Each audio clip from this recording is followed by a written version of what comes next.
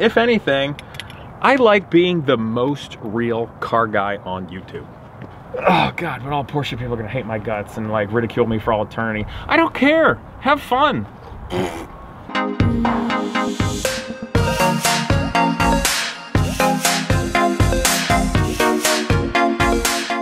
What's up, people? Okay, so continuing the Porsche saga, I have made two mistakes. One mistake which has made it that I need to work on this car in 33-degree weather and sleet, which you're about to find out what it is. For those of you who have followed this and see the tool that I make, this will be a clue to my mistake. So come on over here and I'll show you what I did wrong and why. Because you should learn from it. Here, look how it's switching like that. So come on over. Okay, first thing, and this happened the night I was gonna drive it home, the first night. This is the upper radiator hose.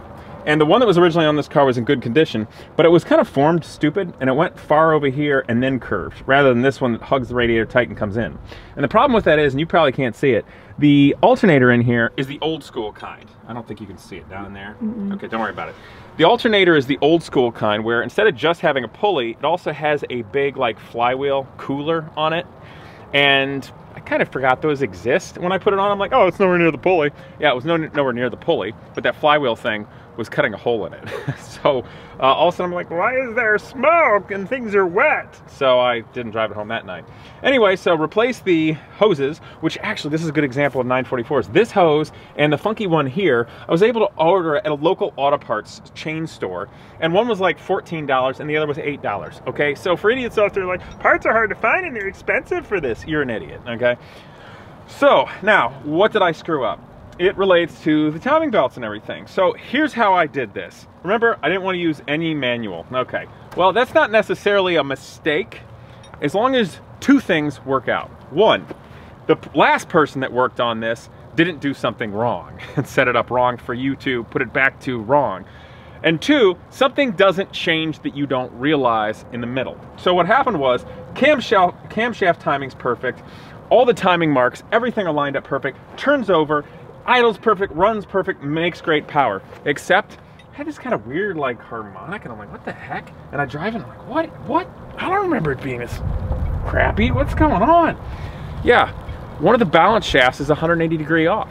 And I'm gonna show that to you, how that happened right now.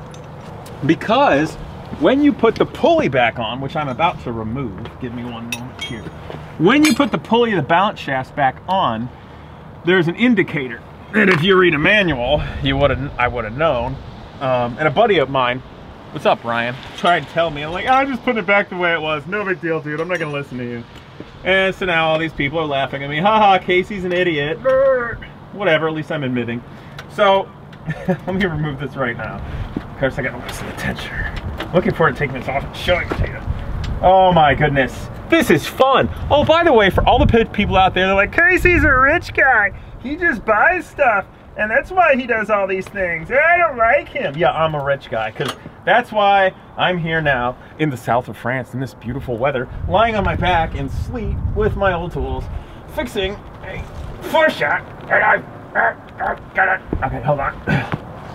Okay, enough raining, Casey. Just get it. God damn it, break loose, jerk. Okay, come on.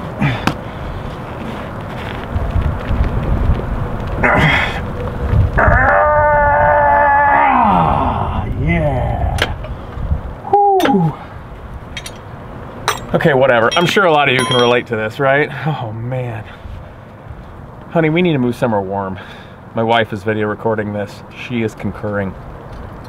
But she has a chic looking De Tomaso umbrella that was a gift from somebody. Show them our umbrella, honey. Yeah, that's cool, right? De Tomaso. Those cars used to be fun before the baby boomers and car auctions inflated the prices beyond normal human beings. Oh, Casey's on a rant. He's on a tirade again. Whew. Okay, let's see. Did I really screw this up? Oh yeah, I screwed that up. Okay, I gotta get off of there. Come on, where is it? People are like, Casey, why are we speaking negatively about baby boomers? And I'm like, because they inflate the price of old cars and make it so no young people can enjoy them, and I find that to be annoying and disappointing, and reason why I like this 944. Are you gonna slide off of there, you so-and-so? I almost got it off, people. You're gonna enjoy seeing this. revel in my misery. Ah! Oh, it's a beautiful thing. There's so many people out there that are happy right now. So I'm just trying to get this behind the pulley. Oh, there it comes. Give me some sugar. Come on, you jackwagon. Oh, here we go. Hooray, hooray. Oh, I did put marks on it. Oh, fascinating. Wait, hold on. I gotta see if I screwed this up or not. Okay. I learned a bunch of things I gotta show you guys. Okay, so come here. Okay. Okay, so this is a pulley off of both, what do you call them? Vibrators? The balance shafts. That's what Porsche people call them. Okay, so there's balance shafts in there. They have an eccentric and they balance and cancel out the weird harmonics of this big 4-cylinder engine. So presumably both these pulleys are identical, but the problem is they need to do slightly different things depending on which shaft they're on. This is the one on the bottom. Now the O stands for like over. So the O is the one that's important for the one on the top. And then on the earlier pulleys, which this apparently isn't, there's a U. And when you assemble it, you see how there's 2 Woodruff key spots here, 1 and 2. There's only 1 Woodruff key on the shaft, okay?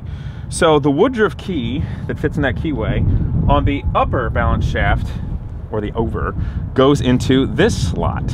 And then the one for the bottom goes into this slot. And how you know if it's right or wrong, so there's this little tang here, and the tang can only slide into the keyway that doesn't have the Woodruff key. And when I looked at the bottom, see how the O is visible and the 2 things line up?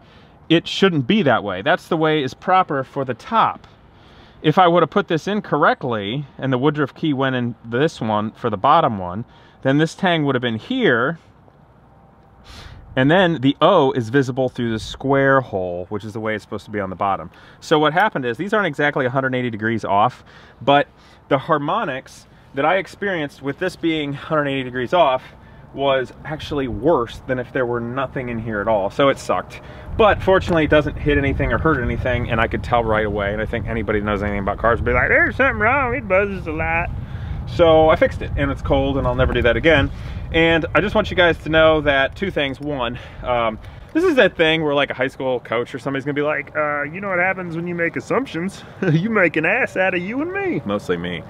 And I assumed that it was together correctly before. I barely drove this car. I like literally drove it around the block slowly at night, and it had a horrible squealing belt when I bought it. So I don't know if it was correct then or not.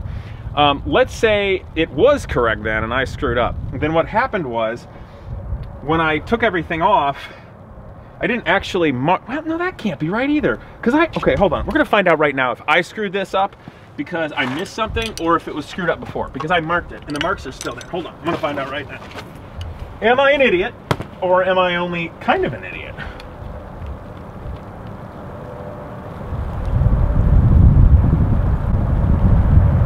Oh no, it appears I'm an idiot. Yeah. Damn it. Casey. Okay, well, the balance shaft moved, and I presumably didn't pay close enough attention to the markings when I put it back together. So I'm just gonna put it back together correctly right now, and you Porsche snobs can laugh at me. I don't care. Okay, now it's going back on. So I'm gonna put this back on and retension the belt here in the driveway, which at the very least, I think proves what a great car this is, that a reasonable human being can work on it in the driveway. And I tell you what though, on the drive home, oh my gosh, there was so many things that were great about this car. It was quiet, the shifter feel was better than like a modern era 911 or Boxer. It had so many good things going for it that I'm really looking forward to driving this. And in the next video, I'm gonna show you guys, I'm gonna drive it, and we're gonna drive around and see what it's like for a real world car. And now it's not even gonna be all vibrating. Oh God, but all Porsche people are gonna hate my guts and like ridicule me for all eternity. I don't care, have fun. Oh yes, it's a beautiful evening in Ohio in January. And the night is not over yet. You know, they do say misery loves company. So I had to keep you all coming along for this journey. Why did I throw that in there? There's a big puddle. I could literally float a boat in there, right? You know, it's really cold. There's still snow outside. So you guys can probably guess the temperature, and the fact that it's raining and cold is not much fun. So I took the spark plugs out so I could turn it over, and it's night because I didn't have any big sockets at home or anything to turn the motor over to put the thing at top dead center. So then when I got home, I realized I got to take the spark plugs out. Fortunately, I had the original Porsche toolkit. I know, snobs, it's got the original Porsche toolkit. Wow. Yeah, I'm being sarcastic. People get crazy about that. Anyway, I've got nothing to gap these spark plugs with, so I'm using my Swiss Army knife, and I'm sort of just judging by its taper where to do that. I know there's some mechanics that are like, oh, Casey sucks, he doesn't even have spark plug gapping tools. Well, this is modern era. People don't gap spark plugs that often anymore. And they're not bad from the factory. Anyway, Casey, where are you going with this? You are taking up my time on YouTube, man. I don't really know where I'm going with it. I just thought I'd bring this along because, if anything, I like being the most real car guy on YouTube. I know I've got like the flying pterosaur and the turbine Batmobile and a bunch of other fantastical, absurd things, but this is actually my life. This is what I do, and that's a bloody knuckle. So you know that's fun too. So anyway, blood makes poor mortar, Casey. Ooh, it's getting biblical and cold out here. I thought I'd keep going. You know, I could wait till tomorrow when it was light out, but tomorrow I've got to go to Detroit. Volunteer my time to teach a bunch of kids science, technology, engineering, and math with the slot car program. And I gotta stay up stupid late tonight going through applications for Genius Garage and the Lycan build. So I really don't have any time to wait on this car and fixing it. So here I am at night up by the Great Lakes, cold, working on a car, as I'm sure a lot of you out there have had to do in your lives. And maybe if you haven't, you can at least appreciate what it's like to be a real car guy, you flappy paddle posers. Anyway, I love making fun of people with paddle shifting. I hate paddle shifting. Okay, so anyway, I don't know, you guys, I just hope you enjoy the channel and what I've been trying to do with this. I don't mind showing my mistakes in the reality of this because, you know, this is real. So for anybody younger out there thinking about getting your first car, sure, you can take it to a shop and spend money and have it fixed, but when you work on your own cars, you'll have times like this. You could wait, and this really isn't so bad. I mean, it's cold out. Oh, and for the people that give me crap about wearing a leather jacket when I was washing my car, I don't really get that because the jacket's waterproof, or at least for a while it's waterproof. Plus the whole point of wearing this is so I can roll around on the ground and get dirty and not get beat up and hurt. It's not a fashion thing, it's a function thing.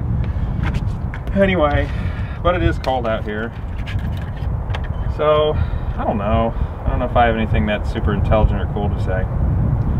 But I do enjoy this 944.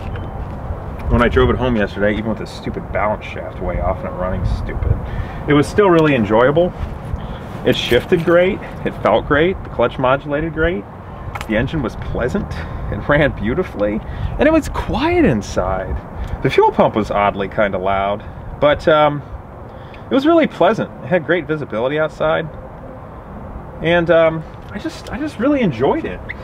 And the thing that I think's neat about this car is that it's from 1983. God, it's about as old as I am now. It's an old car, and all I did, bought this thing for $3,000, right?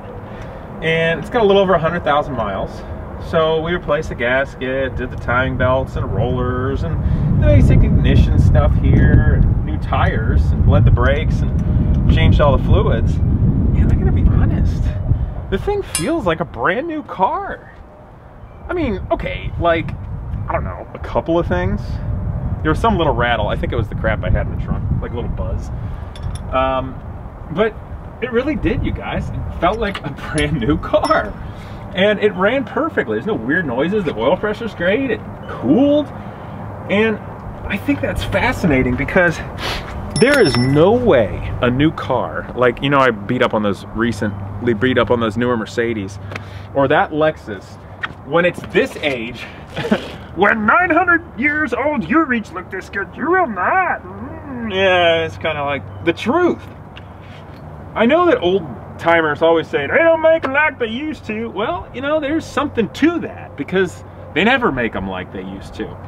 But in this circumstance, this Porsche was built at a time which made a lot of sense because it balanced. See, this is 1983, but it has electronic fuel injection on it. It was pretty advanced, so, and it still works great. It is relevant today.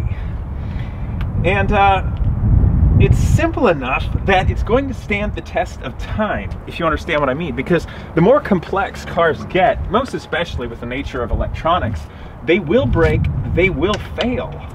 The electronics will fail.